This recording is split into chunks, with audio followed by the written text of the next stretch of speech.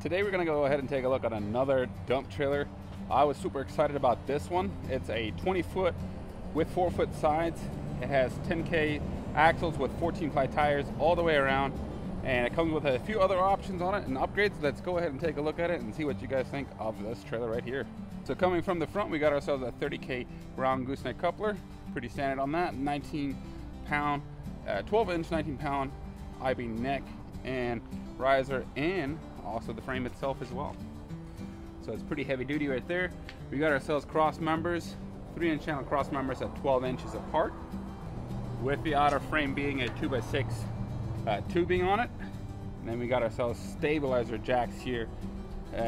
They are, well, stabilizer jacks, they're support stands in jack form. We have one on each side for the back here, so if you're loading up pretty heavy equipment, you can put those bad boys on there, and that way you're not stressing or bending your frame and putting extra stress on those. Like I said, these come with 14-ply tires on it, so you got 235/85/16s G 14-ply right there, low range G. We got that in the spare as well on this one. Just the piece underneath there, that is the hoist right there. I'm gonna jack this one up a little bit and show you on that. On this one, we also got the spreader gate. That's where the hinges close on top. And then we also have barn doors on this bad boy, and some serious monster ramps on this. I'll attach a picture on that. They are made at a 4-inch channel instead of 3-inch channel, as you quite often see. Like I said, this is a 4-foot sides, and they are 96 inches from the inside to inside. So got 96-inch width on that, 20-foot long, 4-foot tall. So you got a lot of room to throw all kinds of crap in there. We got ourselves the toolbox on the left-hand side, which is full of the hydraulics and everything on it. They don't throw it in the front. I actually put this on a side toolbox here. So you got yourself the knuckle charger, you got 2 batteries and the pump right behind there. And then you got the wireless remote that all MAXX-Ds come with. We also have the front here, an extra toolbox, which this one is completely empty, to throw in all kinds of other stuff. So those are chains for the spreader gate. That way you can control how much gravel or dirt comes out there at the same time.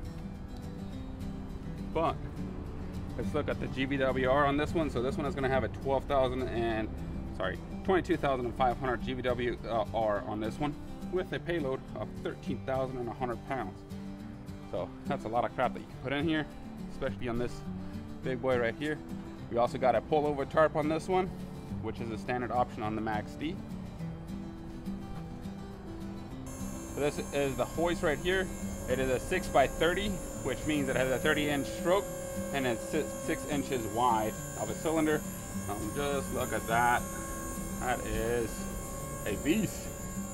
And then the hoist itself, I mean, it's just overkill. And then you have your ramps all the way in the back there, sticking underneath there. So we're gonna just do it up to that point. But great looking trailer. Now you're probably wondering, what's the price on this bad boy? Typically they run for right around 26,000 by MAXX-D, just because of the overbuiltness of the trailer and the warranty that it comes with. It actually comes with a 5-year structural warranty and a 2-year comprehensive warranty on them. But these are going to be priced at $24,000. So if you're looking for a trailer like this, 20-footer, 96 inches width, with 10K axles and 14-ply tires. Don't forget, most of the other ones are going to have 10-ply tires. 14-ply tires, it's going to be priced at $24,000 before tax, title, and license. So if you're looking for a trailer like that, give us a call at 430-340-0307. And like always, don't forget to like and comment below this video and subscribe to this channel to keep up with deals that we have going on and new trailers that we have coming in.